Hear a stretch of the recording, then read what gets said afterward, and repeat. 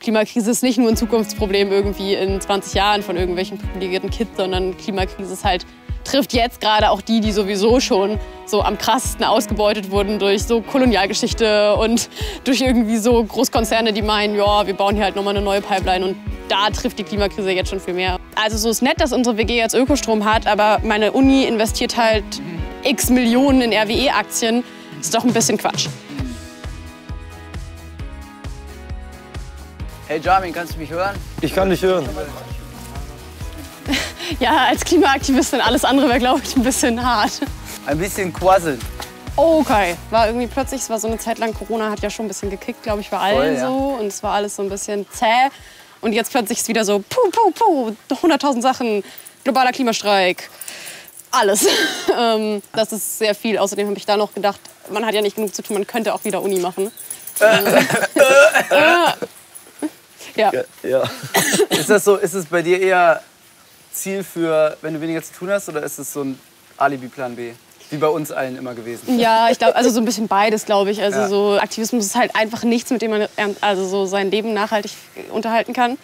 Und dann dachte ich, kann man mal so ein bisschen noch die Vorteile ausnutzen des Studentendaseins, solange es geht, wenn man dann doch auch mal seinen Lebensunterhalt bestreiten muss, mehr. Und nicht nur sagt, okay, Aktivismus und ein bisschen nebenher jobben. Ich habe so die letzten Tage so ein paar Videos noch mal geguckt und auch so ein bisschen geschaut einfach, was der krasse Unterschied einfach ist. Wir sind ja alle so ein bisschen, du bist viel öffentlicher als wir, klar, aber wir natürlich in unserer Bubble auch.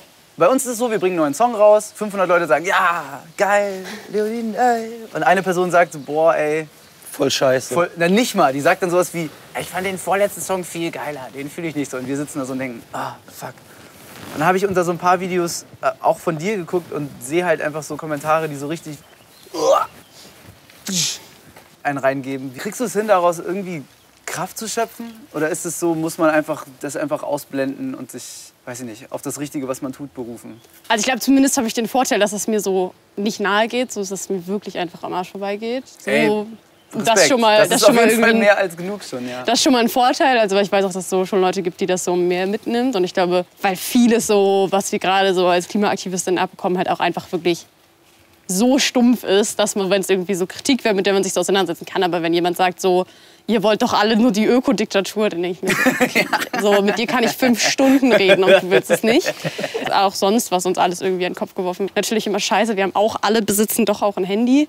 Das ist natürlich ganz kritisch. Das ist halt so stumpf, also so, da kann ich so ganz gut drüber stehen. Viel krasser finde ich eigentlich das, was so ankommt, was halt wirklich so organisiert schlimm ist. Also so von rechts teilweise, was Leute abbekommen, also wo es wirklich auch nicht nur sozusagen im Online-Raum, sondern gerade auch irgendwie einige andere Aktivistinnen, die teilweise auch so im Osten aktiv sind, die wirklich halt von Nazis ernsthaft bedroht werden. So bei den Streiks, wo Gegenproteste sind, wo Nazi-Sticker plötzlich auf deren Briefkästen landen und so. Das ist schon halt nochmal ganz anders heftig. Und auch so die Erkenntnis, wie viel mehr es halt Frauen trifft als Jungs. Also so, wir haben ja auch ein paar Jungs, die irgendwie so sehr öffentlich sind, und da ist es viel weniger. Also es hat auch nochmal krass was damit zu tun, dass irgendwie anscheinend junge Frauen, die irgendwie öffentlich auftreten, nochmal mehr diese Hate-Mentalität irgendwie triggern. Und das war so eine Erkenntnis, die ich auch schon irgendwie krass fand.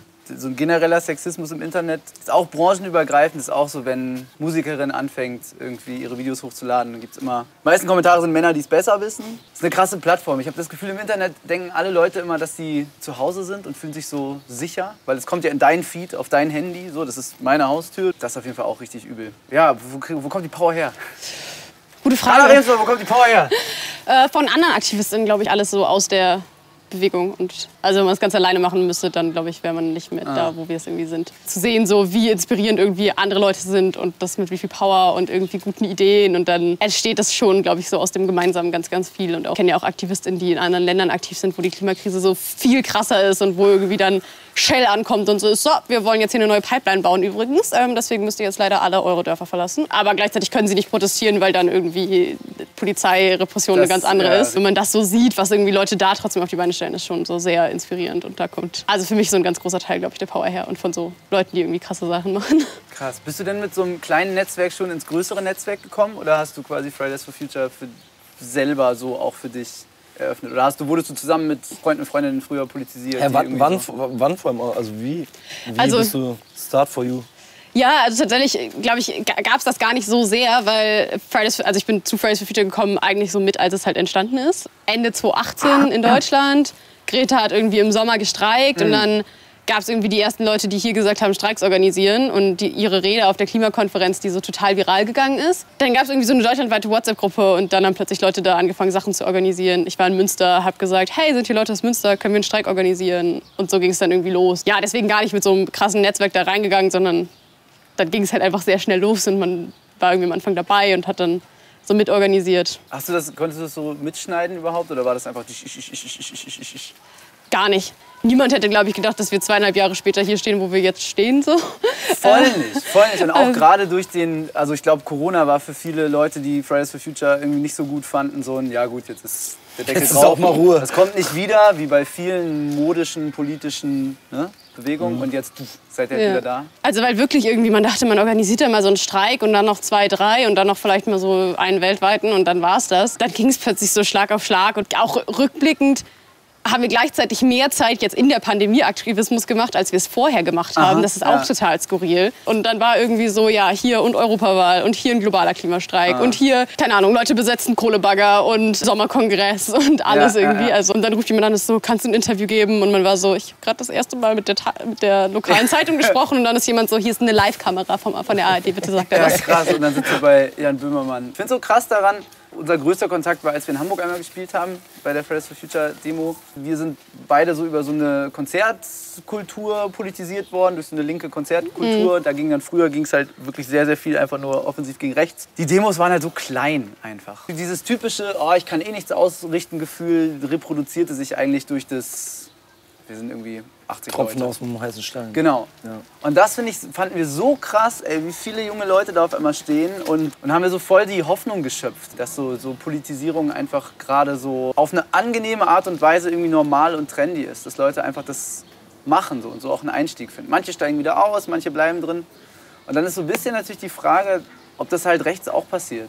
Wäre rechts schon weg, wenn es keinen Nachwuchs gäbe. Ich habe auf jeden Fall das Gefühl, so liberale Politik und zukunftsorientiertes, nach guten Moralstandards leben und so irgendwie, weiß ich nicht, wächst es mehr. Und die Leute sind interessierter und so. Ja, also hab da auch schon die große Hoffnung. Also ich glaube, wenn man den Optimismus nicht mehr hätte, dass irgendwie da was so, dann würde man es auch nicht mehr machen, weil dann kann man auch sagen, so die Welt geht eh vor die Hunde und ist eh alles scheiße. Und ich glaube, das Gute an progressiven linken Entwürfen ist, dass sie halt für viel mehr Leute eine Perspektive ja bieten, als es halt so rechte Entwürfe tun. Du kannst Menschen, die irgendwie Migrationshintergrund haben, kannst du dafür ja nicht begeistern, die geringes Einkommen haben und krass unter irgendwelchen ausbeuterischen Konzernen leiten. Da ist jetzt so eine AfD-Politik halt irgendwie nichts, dem irgendwie sozusagen eigentlich ein gutes Angebot machen kann. Und das ist so eigentlich die Hoffnung, dass wenn man Politik für eine breite Mehrheit macht, dass man damit halt dann auch genau diese Leute abholen kann und mitnehmen kann. Und die irgendwie alle dafür kämpfen und dass es damit immer mehr sein werden, als die Politik der Ausgrenzung machen wollen und so eine Antipolitik. Man sieht einfach wirklich, dass so eine Begeisterung halt auch einfach da ist. Und nicht nur dieses, mein Kumpel geht mit, ich gehe mit. Ich weiß nicht, ob es daran liegt, dass es jetzt einfach wirklich immer knapper wird. Oder dass man sich einfach über die Generation darüber einfach aufregt und sagt, 50 Jahren von unseren Enkeln hören würden, ihr habt Öl verbrannt, seid ihr nicht komplett bescheuert so? Oder? Ja, wahrscheinlich schon. Ja. Was ist denn? Wo würdest du sagen, war so dein politisierender Moment? Es hat irgendwie so im ganz Kleinen angefangen. Ich bin so fand ich schon immer irgendwie spannend, aber war jetzt sozusagen nicht so zu Schulzeiten jetzt gar nicht so politisch aktiv. Also fand es halt interessant. Ja. Also hatte mal überlegt, in so Jugendparteien zu gehen, fand das aber irgendwie auch alles so ein bisschen witzlos. Dann musst du da 5 Stunden über irgendeinen Zebrastreifen diskutieren. So richtig, nee, ist irgendwie nicht. Dann bin ich irgendwie ausgezogen und man hat so im Bereich Klima irgendwie so das Ganze mal so das erste Mal so super viel eigene Konsumentscheidungen getroffen, die man zu Hause vielleicht gar nicht ganz so getroffen hat. Und aber gleichzeitig irgendwie gedacht, so es ist auch also so ist nett, dass unsere WG jetzt Ökostrom hat, aber meine Uni investiert halt x Millionen in RWE-Aktien. Das ist doch ein bisschen Quatsch. Dann war das irgendwie so ein Moment, wo ich angefangen habe, mich sozusagen genau da in so einer Gruppe einzusetzen, die sich genau um sowas kümmert, irgendwie Divestment. Habe das erste Mal einen Tagebau gesehen in NRW und das ist so absurd. Tagebach-Hambach. Du stehst davor und es ist so ein Loch und es geht einfach 300 Meter runter und du siehst das Ende einfach nicht. Es hört einfach nicht auf. Es ist einfach dieses riesige Loch, was nicht aufhört. Da drin sind Bagger, die Schaufel ist einfach 20 Meter hoch, also höher als so ein durchschnittliches Wohnhaus. Ja. Und in jede Schaufel passt so ein Kleinwagen rein. Und das ist einfach nur absurd. Und das alles für Braunkohle. Und das war auf jeden Fall nochmal so ein Moment. Und ich glaube, dann sind es aber auch im Aktivismus immer wieder weitere politisierende Momente. Ja, das ist klar, ja auch so eine Reise irgendwie, wo es dann irgendwie weitergeht. Und man lernt neue Sachen und man lernt neue Leute kennen, die sich mit irgendwie anderen Themen auseinandersetzen. Und dann auch irgendwie sozusagen so die Alltäglichkeiten des politischen Alltags irgendwie, wo dann ein Cum-Ex-Skandal irgendwie kommt und Leute können Milliarden an Steuern hinterziehen und eigentlich ist es irgendwie aber auch allen ein bisschen egal. Voll. Und es war wahrscheinlich eine Wutreise auch. Eine Wutreise, ja. Das sind Dinge, die einen schon sauer machen auch dann. Ist wahrscheinlich dann auch gut für dich, dass du quasi nicht in der klassischen Parteipolitik machst. Gerade bei so einer schnellen, agitierten Bewegung nervig, wenn man so die langsamen Prozesse und das Konservative, das Liberale einfach einschläfert. Das ist wahrscheinlich voll die bewusste Entscheidung auch, oder? Dass du halt sagst, I don't want to... So ganz am Anfang von Fridays for Future gab es auch voll viel so die Debatten, sollen wir jetzt eine Partei gründen? Voll, ja. Und Einzelne, also so, es ist ja auch ein großer Teil von den Leuten, die irgendwie aktiv sind auch in Parteien oder Jugendparteien. Aber für mich war es dann auch so eine total klare Entscheidung, nicht dann, nachdem ich so Klimaaktivismus viel angefangen habe, in eine Partei einzutreten, weil ich auch irgendwie so, ist wichtig und ich finde es gut, dass Leute sich da engagieren und ich glaube auch, dass es junge Leute in demokratischen Parteien braucht, die da irgendwie sozusagen Wandel antreiben. Ja. Aber ich glaube, es braucht halt genauso auch diesen Druck von außen. Also weil wir sehen halt, wir sind im Bereich Klima einfach die letzten Jahre, wären wir ohne so eine große Bewegung nicht vorangekommen, hätte es nicht diesen Druck von außen gegeben. Das ist ja in anderen Bereichen genauso. Also bei Seenot und Rettung würden wir wahrscheinlich gar nicht diskutieren, wenn es nicht Leute gibt, die das immer wieder nach vorne stellen und sagen, was passiert gerade abgefuckt ist an den EU-Außengrenzen. Und ich glaube, genau das braucht es und da ist es auch dann hinderlich, wenn Leute selber in Parteien sind, die da voll präsent auftreten, weil dann ist man ja auch immer in so einem Konflikt. Und da auch so vernetzt und sprichst da auch viel? Ja, also so lose. Also so, wir haben ja irgendwie sozusagen so Gruppen, mit denen wir halt irgendwie so in so losen Bündnissen sind und Aktionen gegenseitig unterstützen und auch halt immer da sind und die Sachen dazu aufrufen und teilen. Weil ich glaube, also auf allen Hochzeiten kann man irgendwann auch nicht mehr tanzen. Nicht. Nein, klar. Der Tag hat ja auch nur 24 Stunden. Voll. Ja, es ist halt aber auch schon so, dass dieses permanente in die Öffentlichkeit drängen, die Thematik, ist das ja auch schon genauso wichtig, permanente Präsenz sein in der Öffentlichkeit, weil die Leute einfach sofort wieder vergessen. Einfach so. Ja, weil es so kurz, ja, gerade diese Themen, die so weit weg sind. Man kann schon die meisten Leute irgendwie fragen und die wissen, dass irgendwie auf Moria einfach das absolut scheiße ist und dass das irgendwie menschenunwürdige Bedingungen sind, aber vergessen es halt trotzdem sofort wieder. Und wir wissen seit 50 Jahren, dass Klimakrise so eine Realität ist und vor 50 Jahren wäre es echt easy gewesen, so slowly was zu machen und man hätte gar nicht so radikal Maßnahmen irgendwie machen müssen. Und jetzt steht man halt hier und ist so, sorry, wir haben halt die letzten 50 Jahre... Es wird jeden Tag schwerer. Können wir bitte einfach irgendwann mal anfangen, was zu tun. Ja. Hier sind die Regeln. Wenn wir uns nicht dran halten, ist auch okay. Das halten wir mal kurz hier fest. Sein. Ja, voll. Und also das finde ich auch so krass, weil es ja so in den letzten Jahren so mehrfach so Sachen gab, wo dann irgendwie das Bundesverfassungsgericht am Ende entschieden hat, dass Politik, die die Bundesregierung gemacht hat, die nicht ausreichend ist. Und was, glaube ich, für voll viele junge Leute, also zumindest auch in meinem Umfeld, halt so voll das Vertrauen in Politik auch einfach erschüttert hat, wenn eine Entscheidung kommt, die sowieso schon gesellschaftlich unpopulär ist, wo Leute sagen, hey, das ist irgendwie, das reicht doch nicht. Und so war es beim Klimaschutzgesetz ja auch. Da haben ja auch große Mehrheiten gesagt, so, what? 10 Euro CO2-Preis, Ölheizung und das war's. Ja. Ich halt auch krass, weil ich glaube, dass das so für Demokratie auch irgendwie voll schädigend ist, wenn man so das Vertrauen da rein verliert, dass die gewählt sind, irgendwie gute Entscheidungen treffen. Gerade das, ja. So vor allen Dingen, wenn sie dann halt von einem Gericht gekippt werden. So ist nicht mal, dass irgendwie sozusagen viele Leute sie blöd finden, sondern dass halt wirklich ein Gericht sagt, das ist nicht verfassungsgemäß. Das ist schon einfach sagt, Leute. Ja. Und halt auch immer nach so massenhaften großen Protesten. Also es war ja irgendwie sozusagen so mit den Protesten so im Bereich Seenotrettung und so ist es nicht anders. Aber auch Artikel 13, diese Internetparagraphen, auch da irgendwie sozusagen hat man die großen Proteste. Alle Leute, die sich damit auskennen, sagen, das ist Quatsch. Und sie entscheiden es trotzdem. Ja, reproduziert dann halt auch voll so ein Ohnmachtsgefühl. Und deswegen finde ich krass, dass das trotzdem eine Bewegung ist, die weiterhin stark ist. Dass die Leute nicht sagen, mehr und Gesetzesentwurf, fuck, hat nicht geklappt. Schluss so, dass es jetzt halt weiter so geht. Weil es wirklich auch gefühlt jetzt die erste, vor allem auch junge, vielleicht nicht nur junge, große politische Bewegung war, die einfach angekommen ist. Wo wirklich einfach das Signal auch ankam. Was jetzt so bisher daraus passiert ist, reicht natürlich noch lange nicht. So spannend finde ich irgendwie sozusagen, wie sehr sich so ein gesellschaftlicher Diskurs verändert hat und auch irgendwie so in den Medien so viel mehr über Klima berichtet wird und wirklich auch, wenn irgendwie neue Studien rauskommen, das war 2014, 15, 16 nicht so, dass irgendwelche Studien plötzlich berichtet wurde in so Mainstream-Medien und auch wie viele Leute Klimakrise so als richtig großes Problem wahrnehmen und was dann so politisch daraus folgt, also da diese Diskrepanz. Und ich glaube, das ist so das, weswegen auch viele Leute noch sagen, nee, sie machen weiter, weil man irgendwie merkt, man hat so was erreicht, auch wenn es politisch vielleicht klein ist, dass zumindest gesellschaftlich sich halt so, zumindest so Bewusstsein geändert hat. Dass es halt nicht zu Resignation führt, das finde ich halt richtig, fand ich richtig beeindruckend nochmal. Ein paar hören dann wieder auf wahrscheinlich, aber auch so generell so politisiert zu sein, sind ja auch dann die Politikerinnen von morgen und so. Ja. Aber haben wir auch schon festgestellt, Politik ist so langsam. Was würdest du sagen, kann man so machen? Also ist es wichtiger, den Diskurs voranzutreiben? Ist es wichtig, irgendwie bei sich selbst so anzufangen? Politische, zivilgesellschaftliche Engagement ist das A und O. Es ist schön, wenn Leute sagen, sie versuchen irgendwie nachhaltig zu konsumieren und irgendwie wenig Auto zu fahren und irgendwie Bios zu kaufen und so. Aber am Ende sind es halt 100 Konzerne, die für 71% der Emissionen verantwortlich sind. Das sind 20 Konzerne, die für 50% des Einwegplastiks verantwortlich sind. So, die großen Hebel sind woanders. Das macht ja auch den Diskurs so. Das ist ja so dieses krass neoliberale, ich kann alles schaffen und so ein super eigenverantwortliches Denken, was halt nicht stimmt in einem System, wo sich so Ungerechtigkeiten halt systematisch reproduzieren und nicht über persönliche Entscheidungen, abgesehen davon, dass es halt auch krass klassistisch ist. Es gibt halt Leute, die können sich vielleicht kein Bio-Essen leisten, weil es halt einfach voll teuer ist.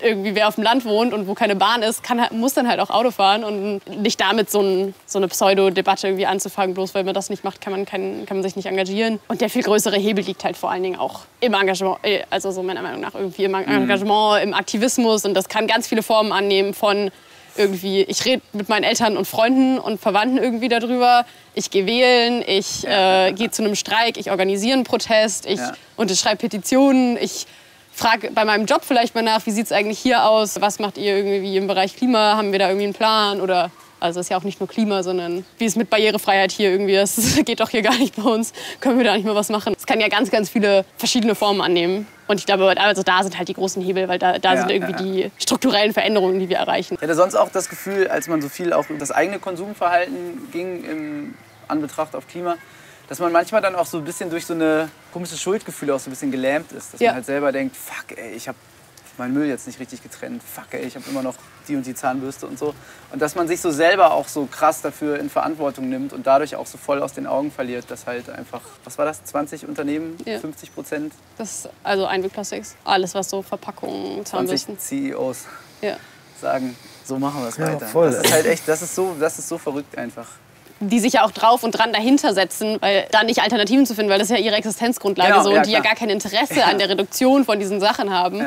Immer weiter irgendwie, also so, ist gerade auch so ein Bericht rausgekommen, wo es nochmal um so Lobbystrategien irgendwie von Shell und so geht, die sich alle voll klimafreundlich hinstellen und dann am Ende aber Studien in Auftrag geben bei irgendwelchen so halb ominösen Instituten und sich als quasi Gewerkschaft irgendwo hinsetzen, die es gar nicht gibt und dann für irgendwas lobbyieren und das ist schon sehr krude auch und tatsächlich auch eine Strategie, also diese ganze Carbon Footprint, CO2-Fußabdruck-Geschichte ist ja wirklich Marketing aus der Ölindustrie gewesen, die auf ihrer Website geschrieben haben, hier könnt ihr das berechnen und hier sind jetzt 10 Tipps, wie ihr euren Carbon Footprint verringern könnt und dabei waren sie halt selber eins der Top 10 Emissionsverursacher weltweit, wo man irgendwie sagen muss, so, wenn wir Emissionen reduzieren wollen, dann müsst ihr damit anfangen. Und es auch dann teilweise sogar noch durchreichen, dass man selber dann, wenn man seine Tankquittung bezahlt, gefragt wird, möchtest du noch 1,13 € für CO2-Ausgleich noch dazu? Ja. Man denkt so, yes!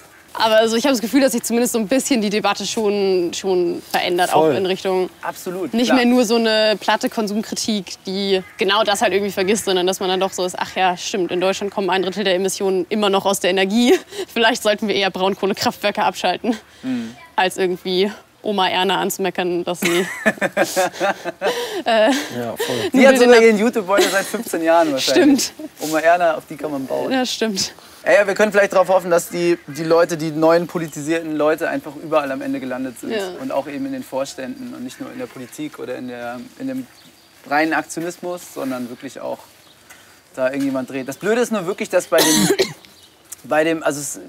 allen diesen harten politischen Problemen tickt die Uhr. So, ne? Jede Sekunde ertrinken Leute im Mittelmeer und jede Sekunde wird es ein bisschen wärmer und alles sieht schlimmer aus. Aber gerade Klima, da weiß ich nicht, kann man überhaupt noch 2 Generationen abwarten. Wenn man es wirklich ernst meint mit Einhaltung vom 1,5 Grad Ziel, dann bedeutet das gerade in den Industriestaaten eigentlich, du musst jetzt massiv anfangen, also Emissionen zu reduzieren. Und zwar also wirklich von jetzt an. So, und das ist irgendwie krass, aber ich glaube, davon darf man sich auch irgendwie nicht abschrecken lassen, weil woran es gerade mangelt, sind nicht so technische Möglichkeiten. Wir hätten technisch die Möglichkeit, 2035 klimaneutral zu werden, so, das wäre halt krass.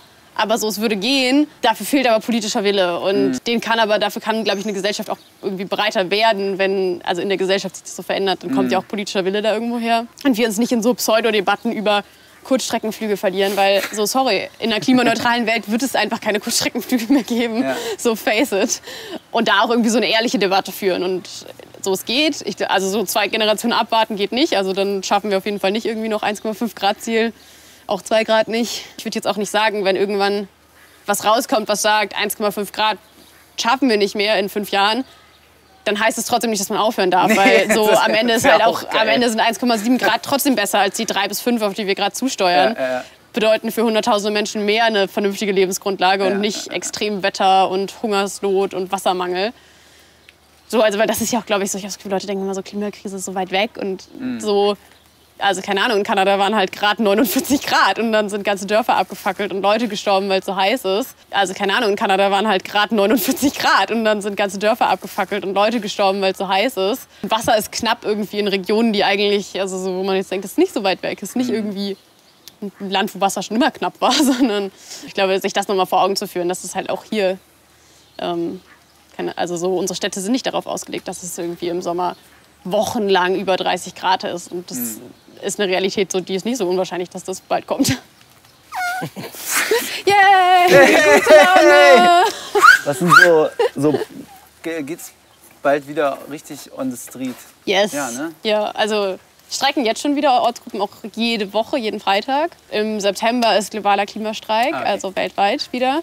Klimakrise ist nicht nur ein Zukunftsproblem irgendwie in 20 Jahren von irgendwelchen privilegierten Kids, sondern Klimakrise ist halt, trifft jetzt gerade auch die sowieso schon so am krassesten ausgebeutet wurden durch so Kolonialgeschichte und durch irgendwie so Großkonzerne, die meinen, ja, wir bauen hier halt nochmal eine neue Pipeline und da trifft die Klimakrise jetzt schon viel mehr. Da habe ich natürlich auch noch eine große Frage, was passiert so politisch dann so nach dieser Wahl? Ist einfach die nächsten 6 Monate Koalitionsverhandlungen und politischer Stillstand? Wahrscheinlich genau das.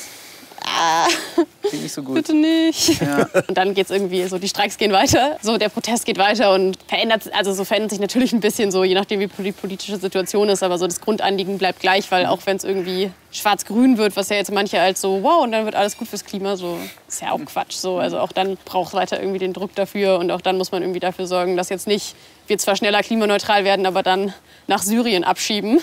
Passt ja auch nicht zusammen. Aber genau, Klimastreik ist so das nächste große Projekt. Heftig. Ich bin ein bisschen baff, muss ich sagen. So, es ist schon ich finde es krass, wie viel Kraft ihr habt. Aber wenn du sagst, es kommt auch aus dem Netzwerk selbst und aus anderen Leuten, das ist jetzt auch kein blödes Geschleime. Ich finde es so einmal die Woche, wenn der Weltschmerz einen haut, ist schon hart. Aber es ist so was ganz Naives, dass man einfach denkt, es könnte eigentlich so einfach sein. Es sind so 3, 4 Schalter in manchen Köpfen und einer fängt an, Shell sagt so, Leute, wir machen jetzt alles anders. Sorry für alles, was war, aber wir sind jetzt wer anders. Wir haben das Logo rebrandet in so einem schönen Grün. Das steht für Natur. Das heißt jetzt BP. Nur solange man das Gefühl hat, dass irgendwas da ankommt und wie du auch sagst, wenn man merkt, die Gesellschaft, da fängt an, was zu passieren. Das ist, glaube ich, wirklich wichtig, weil letztendlich sollte unsere Demokratie das ja auch leisten können, das abzubilden und vielleicht braucht es ist halt vor allem das Wichtigste, so, ne? Weil bringt dir nichts, wenn es die Gesellschaft, also stell dir vor, die Gesellschaft will es nicht, aber die Politik. So, weißt du, würde so auch, wie jetzt, nur andersrum. Ja, genau. So, ne? Genau. Das wäre auch scheiße einfach. Deswegen, es geht nur so. Ja, das stimmt. Ja, geil. So. Habt ihr das gehört? Ich frage mich die ganze Zeit, was da eigentlich schwimmt. Und ist es ein Fenster? Was ist es? Wir haben auf jeden Fall so, das ist ein Fenster, doch, ja. Wir haben so einen, wie heißen die, Leimroller? Ja, Diese Elektroroller, da steht einer, der war safe da drin. Der ist so komplett korrodiert und kaputt. Ja, irgendwo steht hier auch so ein Einkaufswagen, der auch auf jeden Fall da lange drin war. Der Orangene da oben? Ja, den haben wir auch schon. Weil ich dachte, der steht da. Aber vielleicht hat noch jemand nach oben gebracht. Oder es gibt mehrere. Oder es gibt mehrere. Einfach ein Baby bekommen.